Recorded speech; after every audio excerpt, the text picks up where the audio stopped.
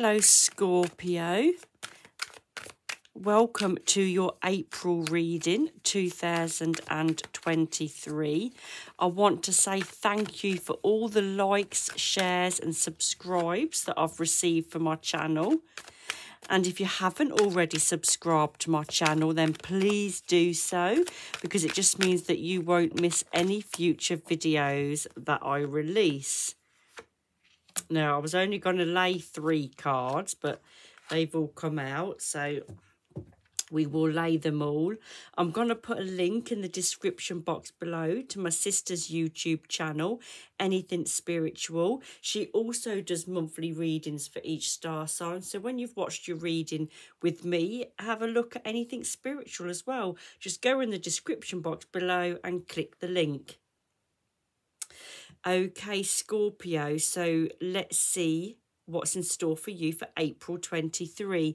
This card is the past. I was going to do past, present and future.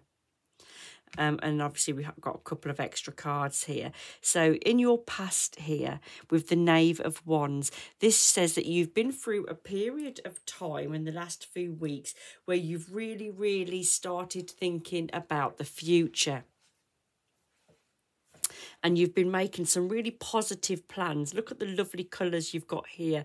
The oranges, the yellows. It's a really warm colour, a really positive card. And this tells me that, you know, you've been looking at what's going to make you happy, and you've been planning your future, and you've been taking action. So there's something that you've been put into motion, something that you've started, that you really want to work more on. You really want to bring this into fruition for your future. And when we look at you at the moment, you've got Temperance. Well, this is about balance. So it's balancing your mind, your body, but I also feel your life. It's like that work and home life balance. You need to, with the changes that are going on, with you bringing in these changes for your future, it's like a readjustment is the feeling that I'm getting here. So it's this balancing of making these changes, making sure that you are accepting them in your head, that you're recognising and accepting the changes, even though you're bringing them in. When we make life adjustments, it's just getting used to these changes. And it's also, you know, this new way of life, these different little changes that you're doing daily.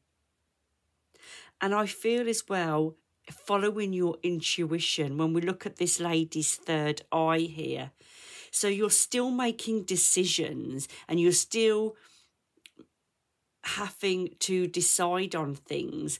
And it's trusting your gut, Scorpio. Trusting your intuition that you're making the right decisions, that you're making the right choices.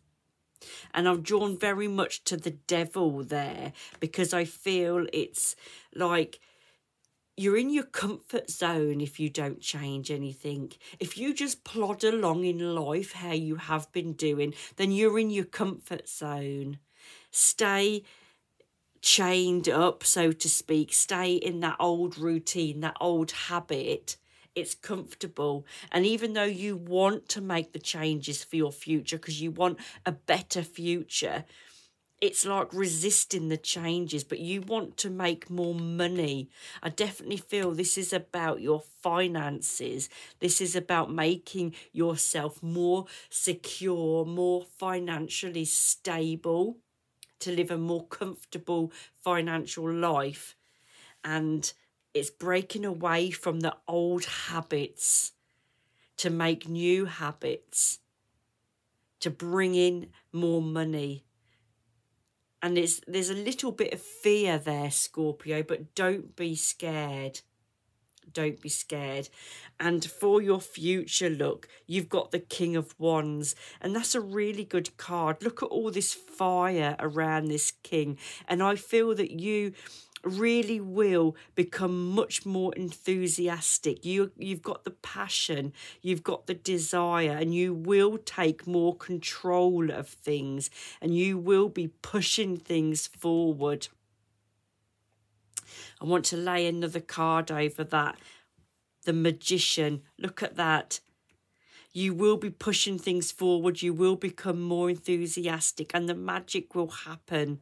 You can bring more money into your life.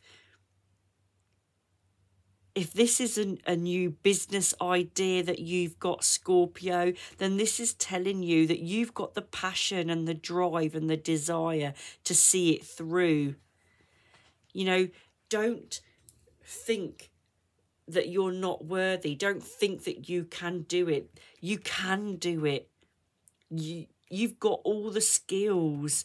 You've got all the drive. You've got all the enthusiasm, all the know-how. Scorpio, you have got everything you need to see this through. Don't let fear stop you, because you've got a wonderful future there. So April is going to see you really pushing forward with your plans, and time to heal. Look at that. And it's a snake.